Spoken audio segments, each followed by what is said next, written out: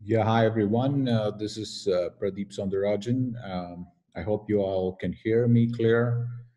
And if you can hear me clear, let's use the chat option over here to introduce yourself. Um, and that'll be a good way to start while people keep joining in. I'm going to keep the chat window open over here. Great. Yes, hi, Deepan. Deepan is in software testing for the last 6 years, now into leadership, looking forward to learn how to engage team from experienced leader like Pradeep. Okay, good. Somebody called me a leader. That's a good start to have. Okay. Yes, welcome, Deepan. Looking forward to being of good help to people. Can you all see my screen? Can you all see a slide? Okay, great, awesome, awesome. So Shashank is my buddy. Is gonna keep telling me what. Yes, the first slide. Okay, good. Okay, the first slide. Great. And Deepa is also here. Deepa Bhatt. Um, okay, Deepa, I hope the challenges are going good. I thought of nominating you for the challenge. So uh, that's good. So let's wait for some more time, 5 more minutes for people to join in. And that's what usually takes to get few people who are registered in. They'll all be waking up to the idea that it's time. It's time to get in. Somebody has joined, somebody named Galaxy S10E has joined. Welcome to Galaxy. I'm very happy to be talking to the whole galaxy over here. Oh, and then here's Jocelyn from Mumbai who has joined in. Sudhindra is also here to add some kind of a peer pressure or something like that. That's good. That's good. Welcome, Sudhindra. And oh, there is Guruji as well. We have some really special people joining in today for this webinar over here. We're just waiting for a few more people to join. Guruji, as you know, people are stuck in traffic, is what I'm heard, and thank you very much, Jocelyn. So people are joining in one by one. It usually takes 5 minutes for people to realize that they've actually registered and joining. So yesterday we had about 100 people, and we couldn't accommodate everybody who were registering after that.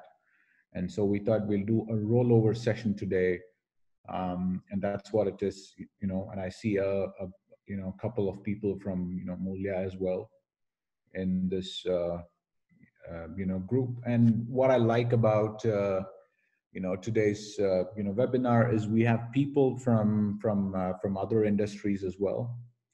We don't have people just from testing space. We have Narayan, who is the group leader for Wipro. So he brings in quite a lot of leadership experience. So if I'm not making sense, then the Guruji will take over. And then we have Sudhindra. Sudhindra is a CEO of a company, so he also is in a position of leadership.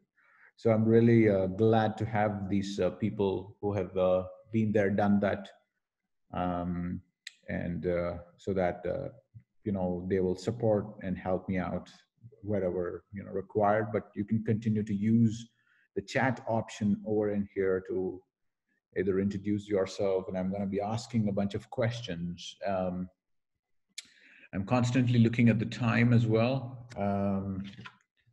and it's 4:34. In about 2 minutes, I think we should get started. Otherwise, will slip over for people who've joined in on the right time.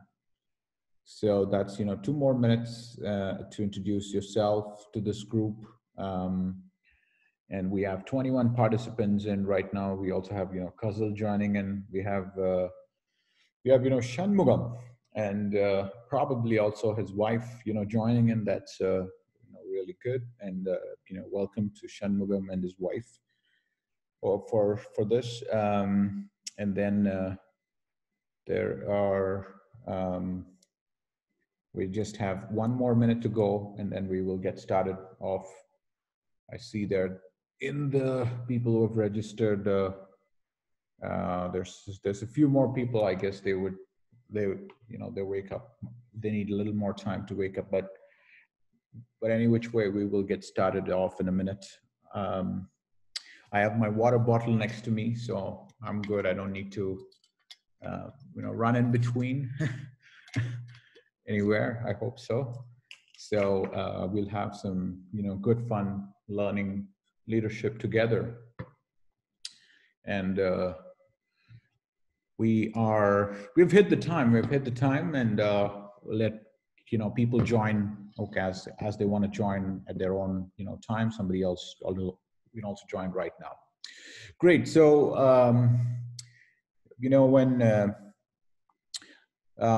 first of all, I hope each one of you, your family, your team, everybody is safe, everybody is healthy. You're keeping good social distancing. Also, I hope you're keeping good, healthy practices for yourself and your family members. I hope you are all not snacking too much, and I hope you're all exercising. That's essentially what I'm also doing with some partial success here and there. So let's begin on the topic of leadership, and then being calm during the chaos. What a moment we are in. One question that has come to me in the last 15 days from various people, from some employees in Moolya, from people outside of Moolya as well, is what's going to happen. How is the economy going to be?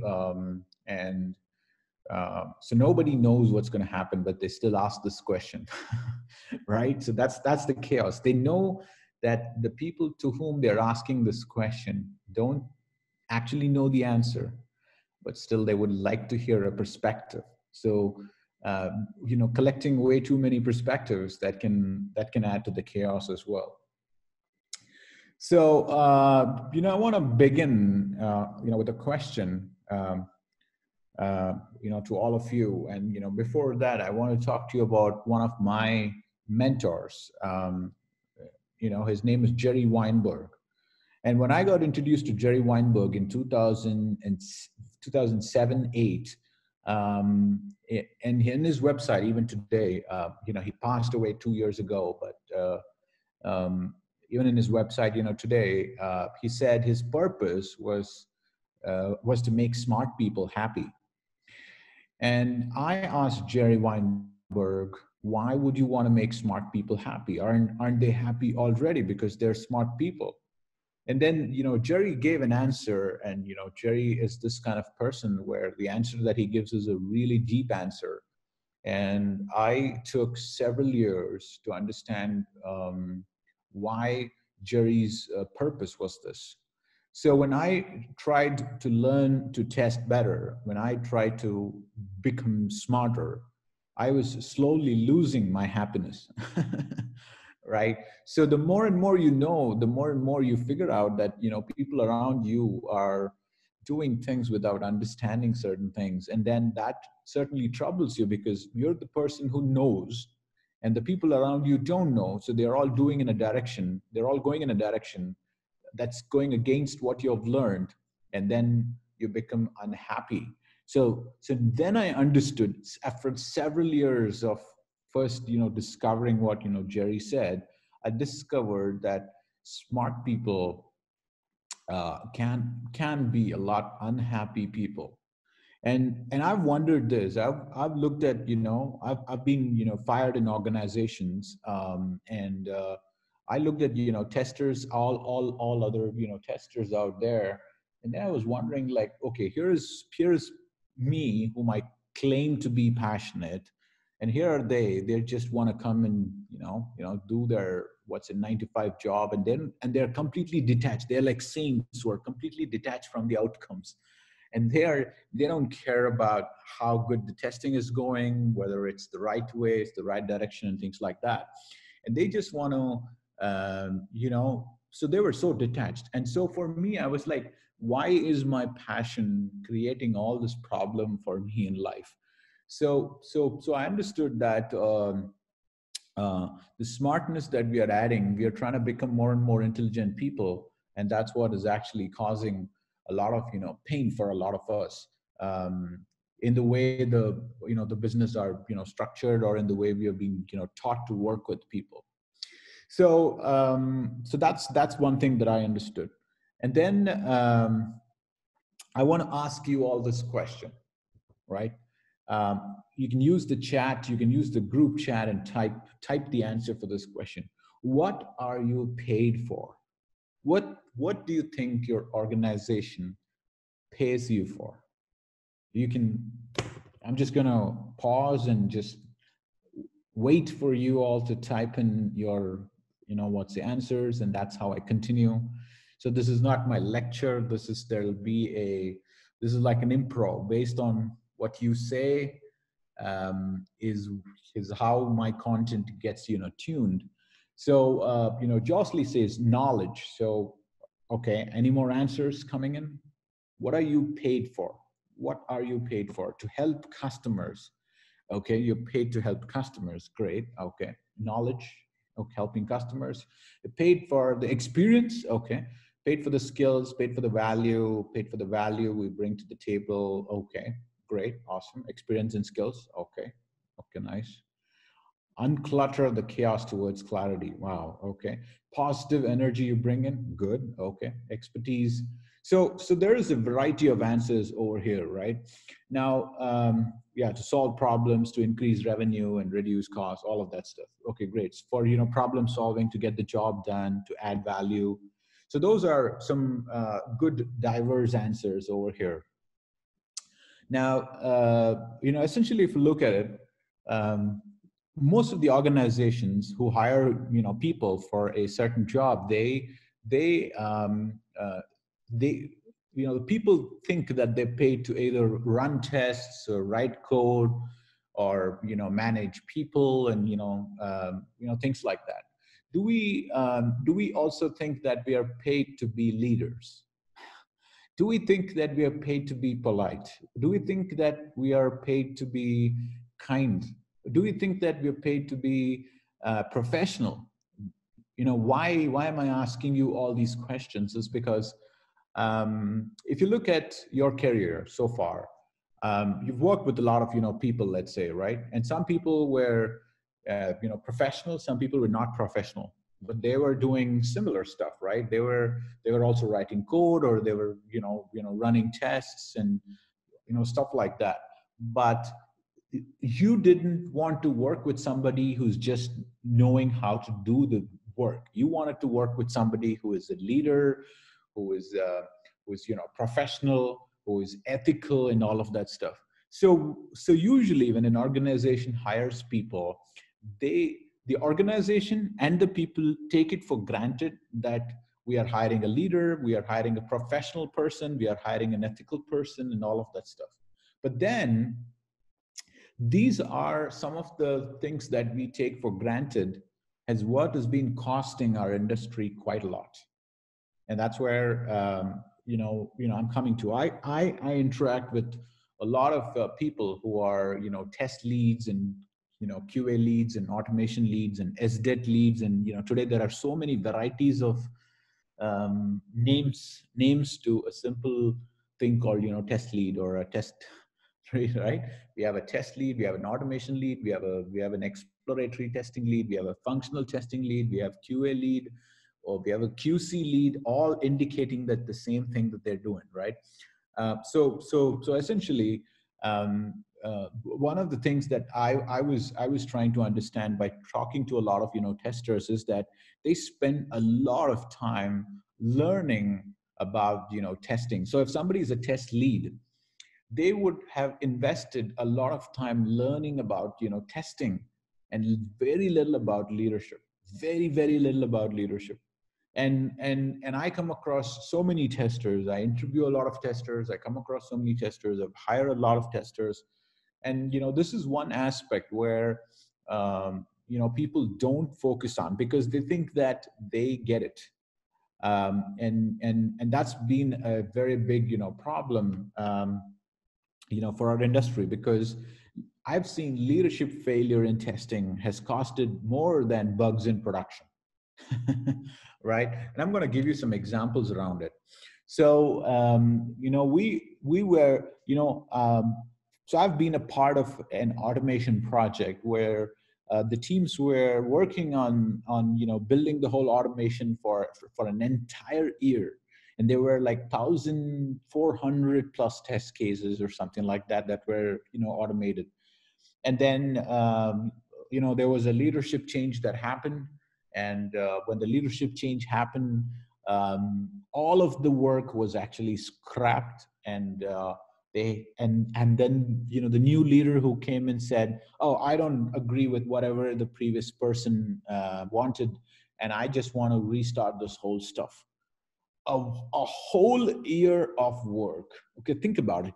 If you work for 10 years in the industry, somebody comes in and just says the last 1 year, whatever you did, no matter how much hard work you did, no matter how many weekends you slogged for it, it's all gone.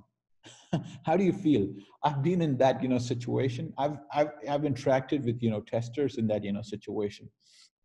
Okay, and then I've also been in situation where two this is a lesson I've learned, like don't bring in two experts with their ego together. They're going to create massive amount of clashes. Individually they might be rock stars, but then if they don't know to work with people. So we had a situation where we had somebody who was defining the framework for automation, and then a new architect actually took over role, and he started arguing about what is a good framework.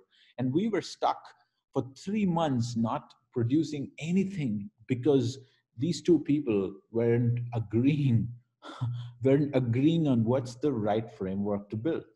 Now, look at the plight of the people dependent on them. Look at the plight of people who are actually reporting to them. For 3 months, they were, scampering around like a mouse of like, what's the direction are we going to take?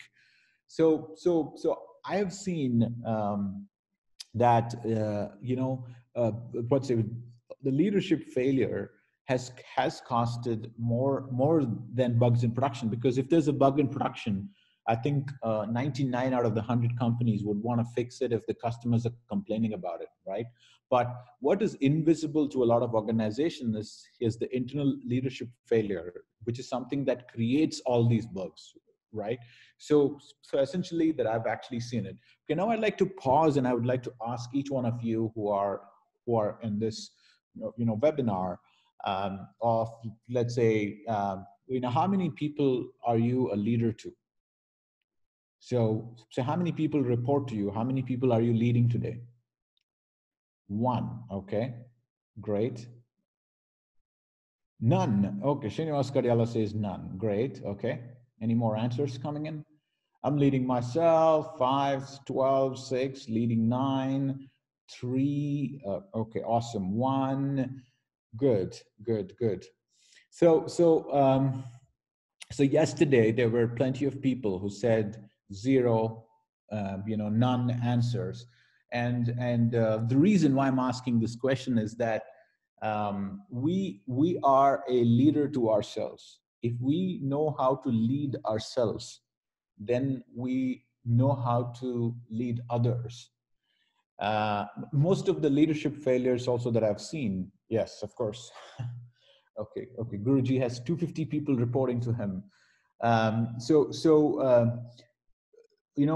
If people, the leadership failures that I've seen are that, people who don't know to lead themselves, leading others, add to the chaos of the things that are actually being done. So I'm going to ask you this question, and I want your answers for this. Why do people fail as leaders? Why do you think people fail as leaders? So while you answer this question, I'm going to sip some water, and I'm going to read out whatever comes on the chat, and I'm going to frame my next set of things that I'm going to say based on it. Why do people fail as leaders? Why?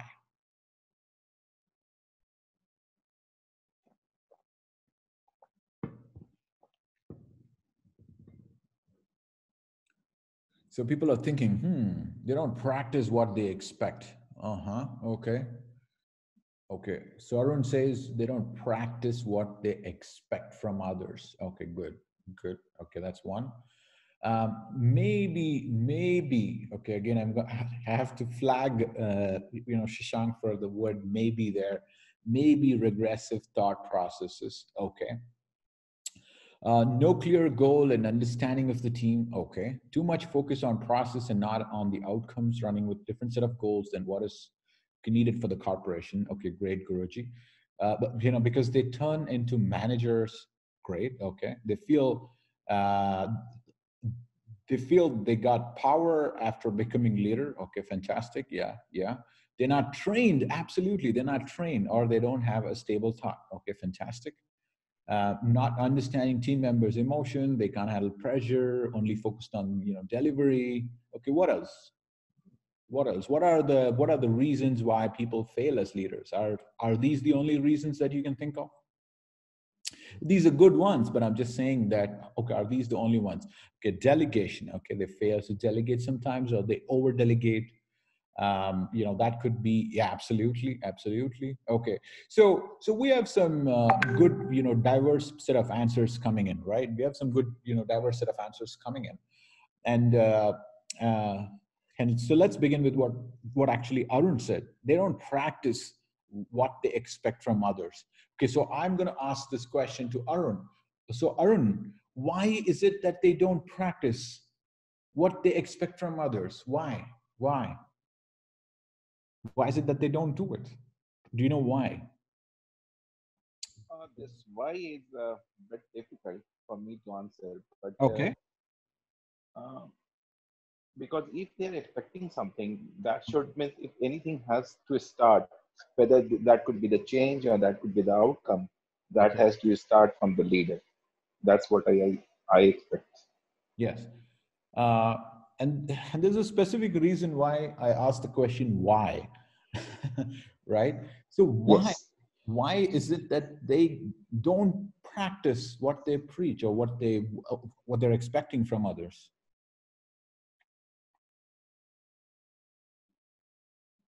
Now it's a difficult question, right, Arun? It's a very difficult question. definitely. It's a difficult question. Means Exactly. I don't have the answer. Means I'm looking for, but I don't get the answer. Okay, great. Okay, welcome to this webinar. Okay, so essentially, uh, I, you know, I'm going to ask you another question here. Okay, right now, why do skilled people fail as leaders? Now you answered this question of why do people fail as leaders. Now I'm just adding a little extra extra element over to it. Why do skilled people fail as leaders? Okay, so we're already getting answers. Overconfident, feeling I'm the best. Awesome. Okay, and So what? skilled people, should I go ahead or it's Yeah, on chat? Arun, you can actually chat. You can Yeah, actually sure. type in, and then I will when I call you out, separately. You can then voice over. Great. So feeling overconfident, feeling I'm the best. Okay, not trusting the team members, um, and and what are the other reasons? Fail to do knowledge transition. Okay, because they don't focus on the people part of the team. Okay, awesome. Focus on improving skills. Good. So there's again some good diverse set of answers actually coming in, right? Okay, no effective communication. So essentially I'm gonna give this beautiful um, what's a analogy. We're all a cricket loving nation, and I don't see people outside of India, in at least in the webinar, today.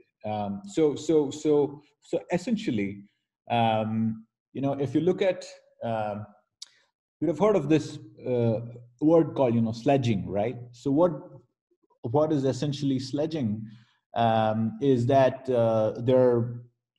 there's the group of people in the team starts um, throwing taunts at the players who are either batting or bowling, trying to defocus them, trying to put them in a pressure situation, and all of that stuff.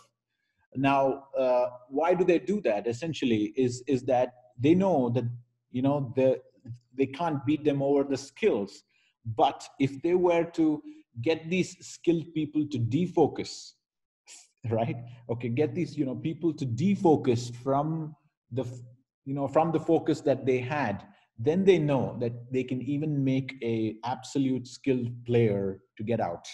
And yes, Sachin is the world's best batsman, but was not a great leader. Okay, I will certainly come to that. That's a very good analogy as well, right?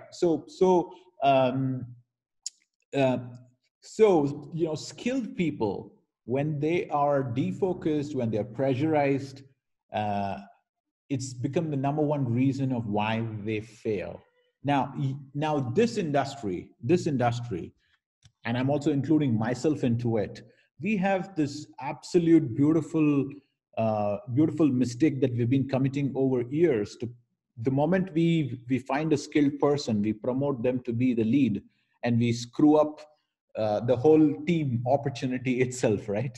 Sometimes, because not all skilled people can lead a team.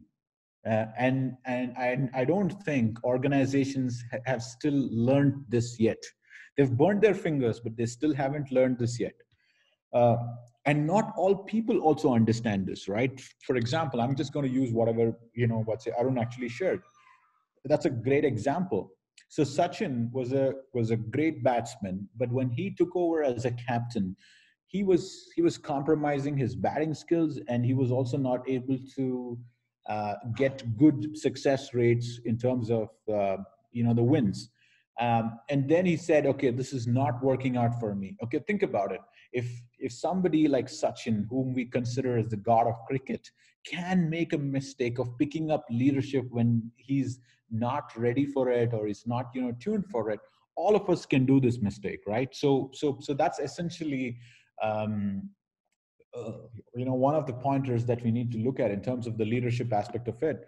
And then it's also about the pressure, what's the aspect of it. Now, why do you think people come into a pressure situation?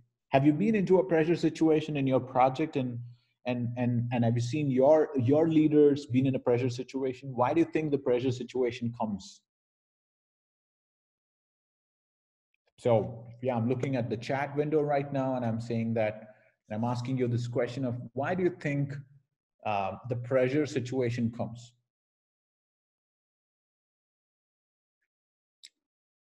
Lack of experience. Okay, so that's, yeah, could be one of them. Absolutely perfect.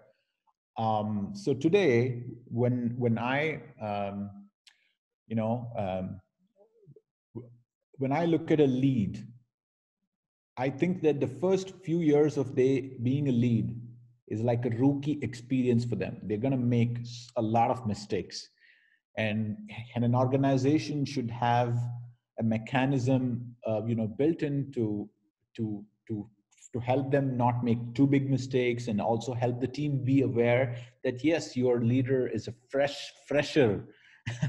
He might be great, or she might be great, but they are a fresher right now, because this is the first time that they've taken a leadership role. Okay, the other responses that are coming in is no proper planning. Okay, yes. Lack of growth mindset across the teams, fine. Okay, yes, I've been, or seen and been in that. Demands from different timelines, from different projects, fantastic. Okay, major gap between strategy and implementation, welcome to the club. it'll it'll always it it will come always. Important is how one handles it. Yes. So that's the point that I was actually getting towards, is that the pressure is always going to be there. The pressure is always going to be there, one thing or the other. So there's different kinds of pressures that can come in. There can be a budget pressure, there can be a financial pressure, there can be a timeline pressure, there can be a deliverable pressure, there can be a result pressure. And we humans are systematically trained to become emotional, to become frustrated, to become people who feel that, oh, I'm under pressure, and not about being someone like Mahendra Singh Dhoni, where being calm under the most chaotic situation. We have seen, Mahendra Singh Dhoni recover Team India from where we thought, it's lost. I'm sure you would have been a part of, this, that you thought the match is gone, and then you switch off the TV, and then somebody calls you and says, "Did you see the match?" And you're like, "Oh my God, I missed it," right? So being calm is such a premium. And why being calm is such a premium is because we just behave the way we've been systematically trained right from our childhood, in our school, in our college, and in the first few years of our work experiences, that we're systematically trained to feel the pressure by our so-called leaders, or by our so-called teachers, by our so-called whoever, is that we want people to feel the pressure, right? Even including our own kids. Sometimes I'm guilty if I'm when I'm talking to my daughter and I'm asking her to feel bad for what she did, and I'm like, oh my God, what am I doing to my own daughter?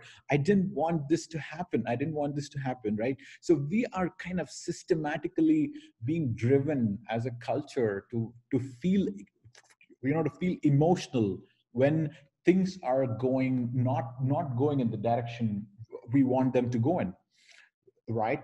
And that is where being calm needs to be practiced. Being calm needs to be practiced, yes. And why, I started looking at reasons of why can't people be calm. Okay, for example, let's say, um, the reason why people can't be calm is that they think of a number of repercussions that can happen. Right? Because they can say, oh my God, if I don't do this, then the appraisal gets affected. If the appraisal gets affected, the hike gets affected. If the hike gets affected, my home loan EMI and my marriage plans and all of that get affected. And if that get affected, my pressure from my parents gets increased, and or my from my spouse gets increased, or from my, what's it, in-laws get increased. All sorts of things that comes into the mind with just one small thing that's happening at the workplace. And this is how we have been systematically trained quite a lot. And so essentially, much before, somebody answered this of saying, the primary job of a leader is to solve problems. And it's actually everybody's job. And that's the reason why I think everybody is a leader, and I'll also come to that. Now, if we have to solve problems, the problems that we face at work are actually objective problems, not subjective problems. So if we can remove the subjectivity and look at the objective problem, okay, then it can look very, very simple. For instance, if somebody estimated it wrong, if somebody estimated it wrong and you have to meet that deadline, well, don't and yet if you want to achieve the same result that you would have achieved if the estimation had been right, then that's where you're screwing yourself. So today, if you are a part of a team who doesn't want to grow, then you can't grow. And if you want to grow despite the team not wanting to grow, that means you will have to put a lot of pressure on yourself and for others, and then that ruins your life experience itself. So why would you do that to yourself, right? So it is absolutely essential for us to recognize the source of the problem and be calm about it, saying that, okay, this is not possible, but I can try my best.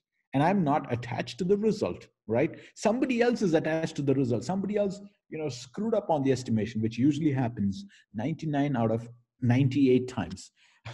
right? Somebody always, screws up the estimates, and then you're working trying to meet that. You're working trying to meet that, but you must understand of what is realistically possible, and that's where your job primarily as a tester comes in, is to warn people of the risks that we are getting into a project, so that they can make decisions according to the risks that we are taking. So if you go back to all the pointers that you can think about of wherever you've felt the pressure, or wherever you've seen your leaders actually felt the pressure, you can look at it objectively and say, okay, so this is the reason why this is happening, and all I can do as a leader is to prevent this from recurring again, right? But when when it's too late, you can't do much about it. Now, the other reason why people are not able to solve problems is because they swallow things, and they take it too personally. So people, it's very easy, like the sledging thing that I mentioned, right? And this is also very dependent on the organization, culture, and where you are in that cultural thing. Is that when people say, hey, you could have done better, um, and if we take that as, oh my God, I did something wrong, then that's the way that we are screwing ourselves. And I've seen people, take a small feedback and feel so bad about it for like ages, right? And I want to give you this example, right? So, so have you given feedback to people? I'm sure you have, right? And you tell them 10 good things they did and one bad thing that they did. In the night, they're not going to feel happy about oh my goodness, my colleague recognized 10 good things about me. They're going to feel about, oh, that one bad thing, oh my God, this is such a bad thing in my life. That's how we are wired. That's unfortunately how we are wired, and that is the rewiring that we need to do in order for us to be able to be calm and peaceful in life. That, okay, if I could do these 10 good things, then I can also solve that one thing that I did bad. And we have to be very, very objective about it. And I think essentially what is required is that we practice objectivity before we practice being calm. Being calm is an outcome of a lot of other practices. So essentially what we need to do is we need to practice objectivity, okay, to say, what is this about me? Like, for example, if somebody says, hey Pradeep, there's something sticking in your teeth, and that's the reason why I've not been able to test. Okay, I got to go brush my teeth. But if somebody is saying, hey, you missed these 3 test cases, I'm like, excellent, you helped me discover it, now I'm not going to miss it. And what else can I actually do, right? So that's essentially what that's how you practice objectivity. That's how you practice objectivity. So I think this is the practice that people need to do, and that's why I metaphorically put it out as swallow but don't digest it. Right? And then we were talking about leadership and Sachin Tendulkar and all of that stuff, right? um, so so here's one thing that I've learned making my own mistakes uh, in leadership, and I've told this in some of the leadership workshops that I've done, that the first introduction of what I thought was leadership was actually from movies. And I, like a lot of like a lot of 129 crore Indians, I'm just leaving 1 crore out because they might be the smartest people out there, right? So 129 crore Indians, I would have been, let's say, thinking that heroism is the leadership that we have seen. And what we have seen in heroism is that the person is always in the front, the leader is always in the front. But then when I made those mistakes of always being in the front, I realized that, wow, that was just heroism, and that was not leadership. And today, um, when I work with my colleagues, my role as a leader and even their role as a leader is to know when to go front and when to go back. So again, connecting this to Sachin Tendulkar is about, if Sachin has said that, well, I can do greater if somebody like Ganguly or what's it, Dhoni is leading the team, and I'm playing the role of their opening batsman, the star opening batsman for them. I think this can be a winning, success. And where, again, I'm going to give you a movie example here. Okay, just a movie example, but it's not again about the heroism aspect of it. And if you've seen this movie Chak De India, right? Um, Shah Rukh Khan, brings in one of the star player in the last game, to say this is man-to-man marking, and you are the only person who knows how to break this. That is leadership. That is leadership. To be able to say, look, I didn't, you're not suited in these contexts. You're suited in these other contexts. So you should lead here, and you become my leader here, and I become your leader here. So one good thing you all can do is you could go back to your team and you could say, hey, hey, dear colleague, you are the leader in these aspects. You're the leader in these aspects. I am the leader in these aspects. Let's help each other. So a good successful team has rotating leaders, but there is one, of course, there's one designated leader who takes accountability, who takes reporting to the next layer. But in terms of execution, each one of you are actually leaders. So that's a very powerful lesson that I've learned by making a whole lot of mistakes. Thanks to the first few years of my Moolya experience, I kind of tried exhausting as many mistakes I could make in my life, and I still don't seem to have exhausted it. So essentially, I'd like to end this um, um, with this important aspect of it, that uh, changing the reaction to failure. Now, leaders are people who constantly deal with failures. Leaders are people who are constantly dealing with failures. Now, we all are talking about Mahendra Singh Dhoni and all of that stuff, right? But it's the same people who would actually throw a stone when they lost the World Cup, and you know we, we become super emotional because we don't know how to react in order to failure, right? So essentially, this is another um, thing that I see that as systematically being actually brought up, is that we are not taught to embrace failure. We're not taught to embrace failure. We're not taught to look at failure as a good thing. We're taught to look at failure as a bad thing. And I think that's been the fundamental reason why we have created great workers, but we have not created great leaders. And I'm talking about this as a nation, as a world, and that's been a fundamental problem in many organizations. And you point out at any problems, it always goes back to the leadership failure. you know for an example, Satyam was an awesome company. A lot of people were doing great over there, but then there's one big leadership what's a mishap that happened that costed the whole company. So it always goes back to leadership failures.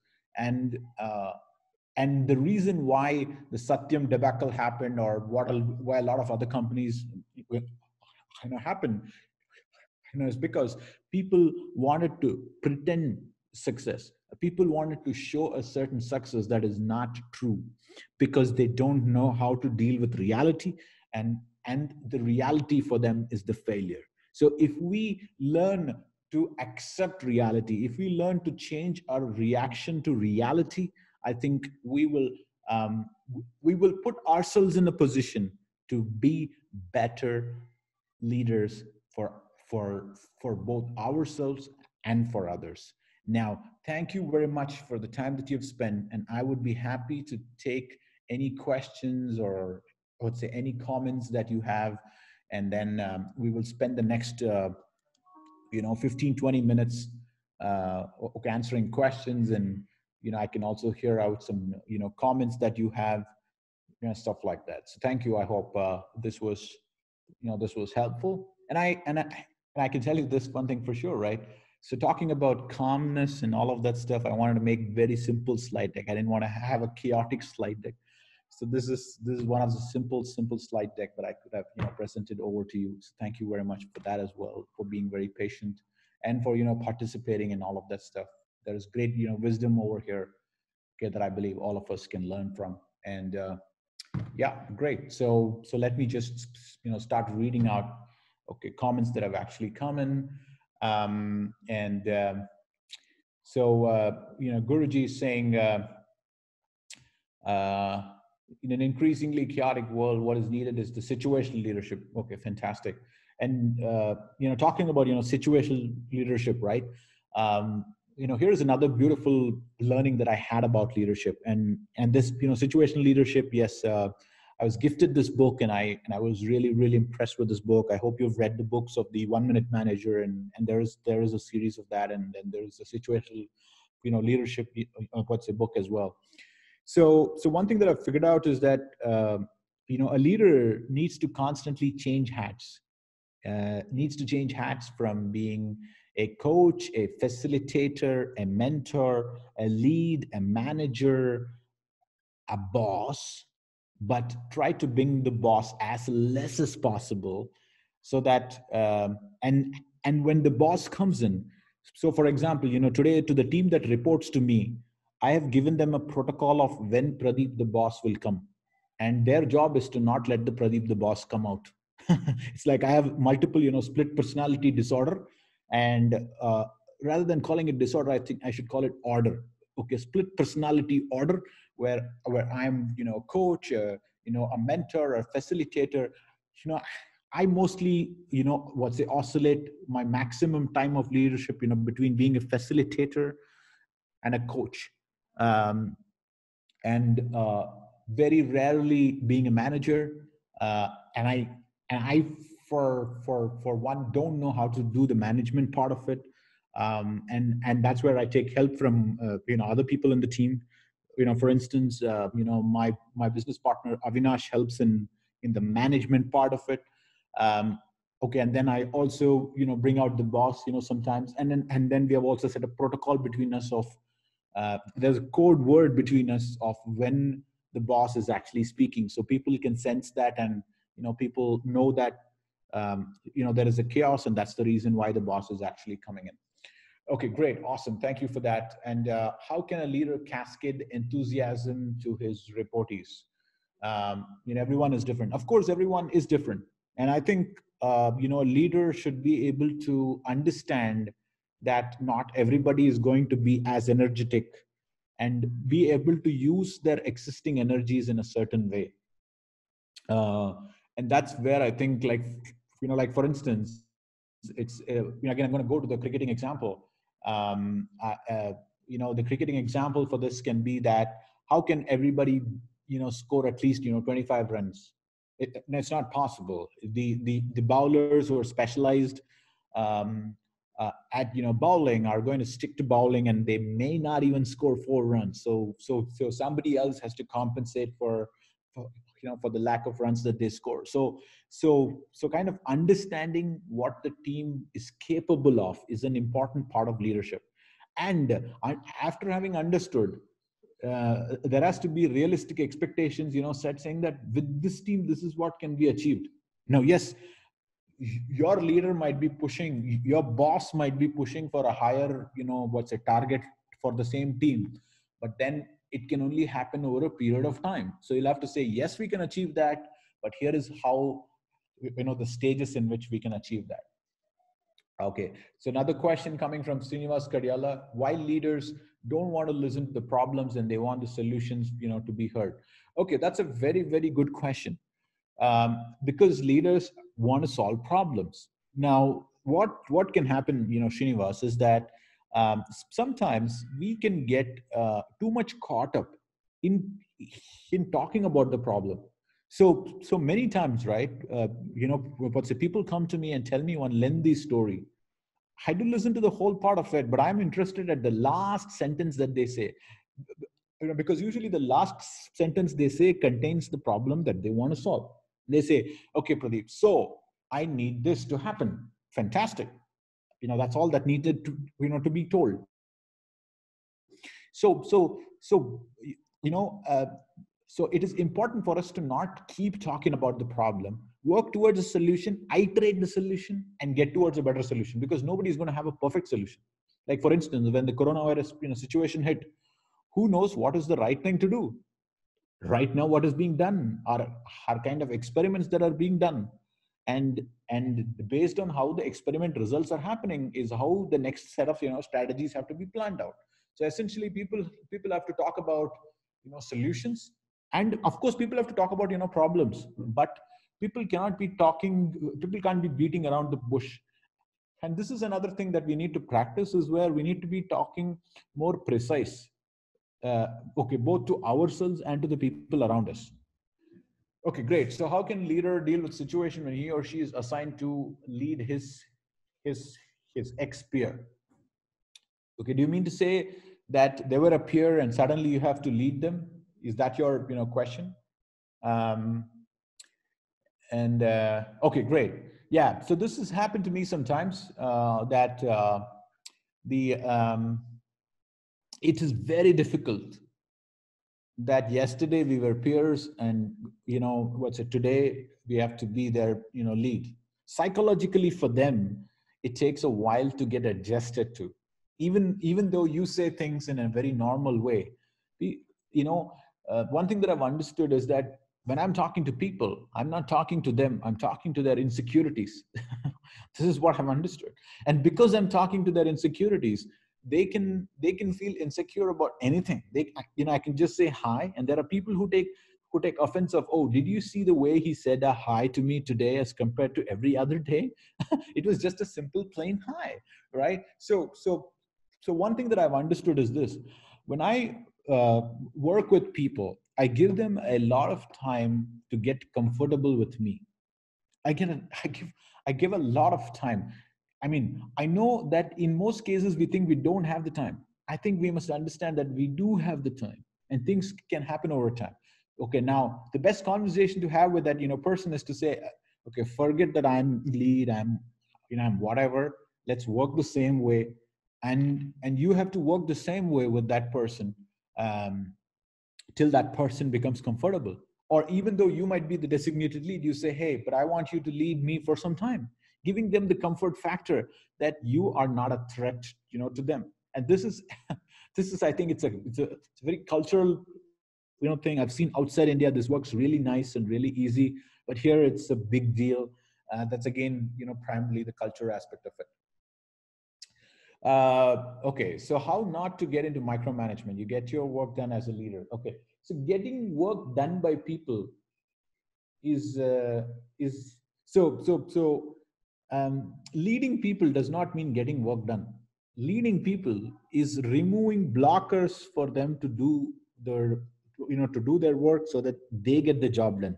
You don't get the job done, they get the job done.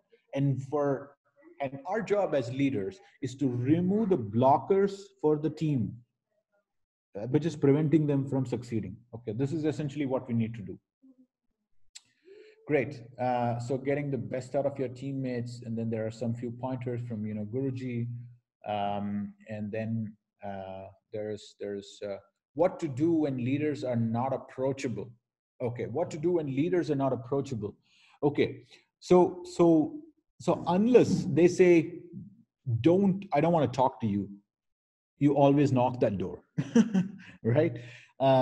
So it's 1 second.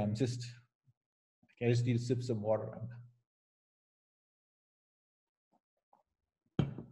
Yeah. So someone who is not approachable is not a leader. Okay, point number one. Okay, point number two is, if you still have to approach them, then you are the leader.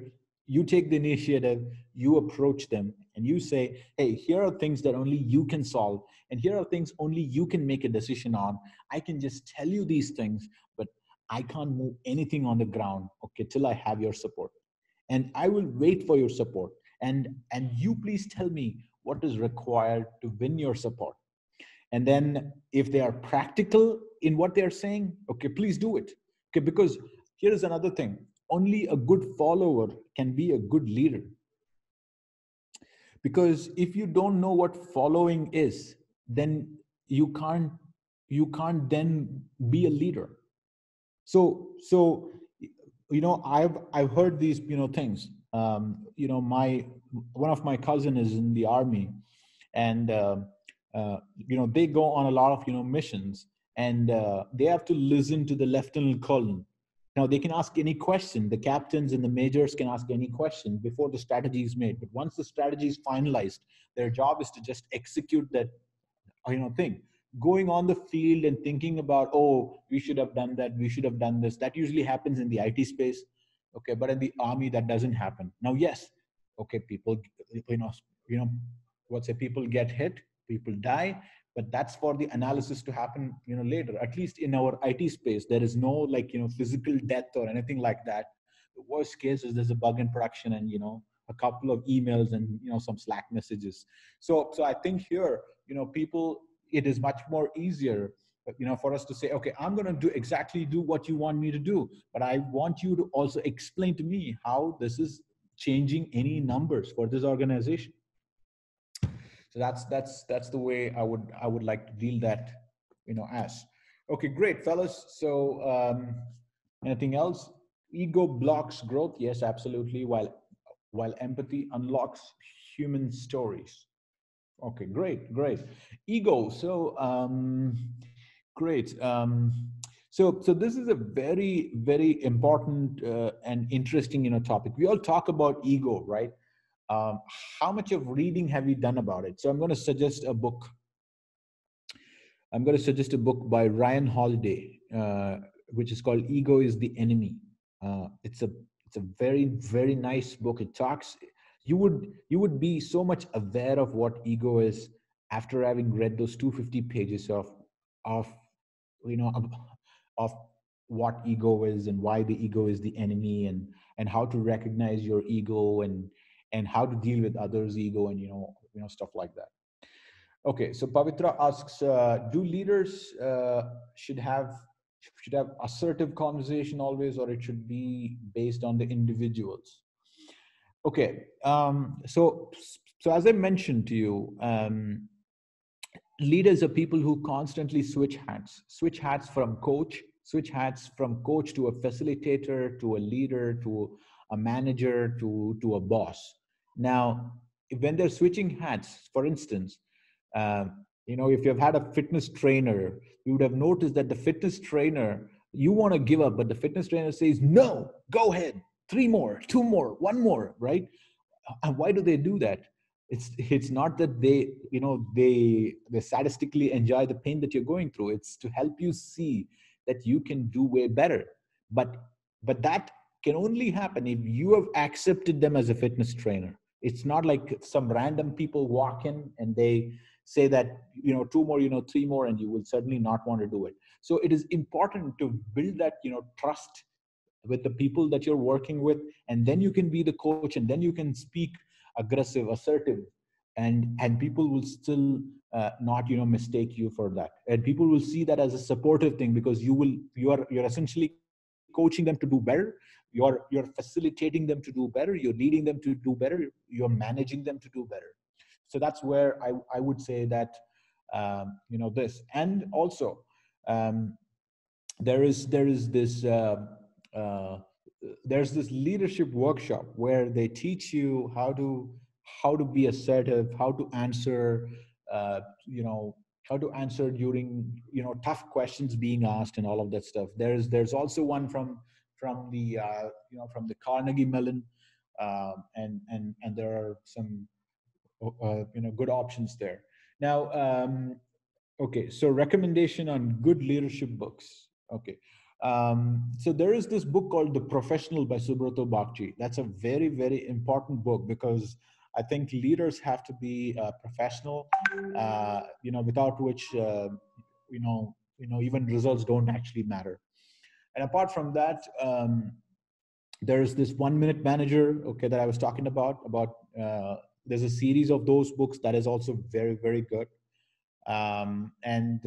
Usually, this is what I say: okay, finish these books and then again get back to me, and then I will suggest you other books, because I can suggest a whole lot of books, and if people don't read, then it doesn't really matter. So I can even compile that list and put it out. So these are some of the books that I've read, and so since I've read, I know the value of it, and that's the reason why I'm recommending them. At the same time, um, just like how we learn testing from everything that we do, leadership is also like that. But essentially, becoming aware of something and practicing it are two different things. So uh, if we read one book and we practice what is there in that one book, it is far more valuable than reading 1,000 books in that particular space. So I think the value is in practice, the value is in being able to apply, and the value is in being able to bring it into the work. So with that, we have hit the 1 hour mark of this webinar. I thank you very much for the time that you've spent. I'm gonna officially close this, and if you do continue to have any questions, I can certainly answer that. And once again, thanks for the time. Enjoy the rest of the weekend. Um, and so yeah, so that's the official closure. I'll be here for a few more minutes. If you want to be here, continue to asking something or saying anything else. And I look forward to doing a follow-up session of this. I look forward to doing other sessions on the testing aspect of it. So if you still think that you want to be a part of those things, please do follow the Moolya channel on LinkedIn and other places, and we'll keep posting about it. There's so much more coming from other people in Moolya. We are using this opportunity of working from home to bring a lot of stories outside, to bring more workshops. So there's one that's going to happen about performance testing. There's one that's going to happen about using the Bagasura for your projects. There's one that's going to happen about mobile app testing. There's one that's going to happen about context-driven testing. So yeah, a lot of those things that's going to come up, and I think Deepa and others in the company are working towards a calendar for that. So you will see more of this happen. So I'm quite excited about it as well. Okay, thank you very much. Shashank, you're being very kind to me.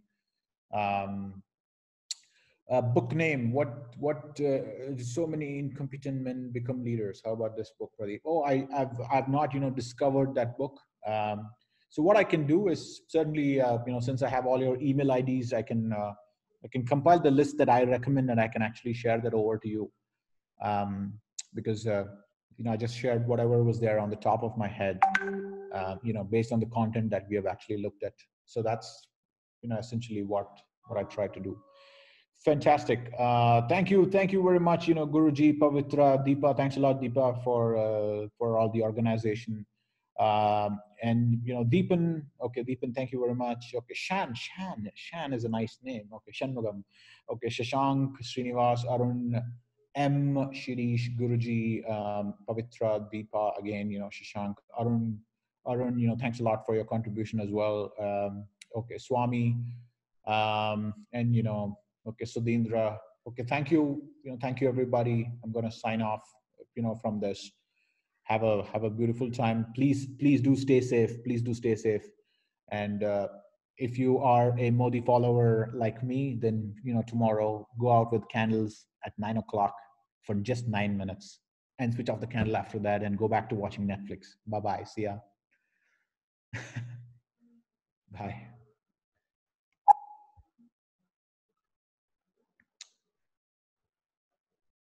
Prantik, can I end this? Yes, Pradeep. Okay. Have you taken over as the host? You can take it back from me, and then I will close that way. Can you take it back from me? Yes. Allow, make host. Okay. So I've made you the host. Now I'm going to drop off. Okay. Thank you very much. Bye bye. See ya. Okay.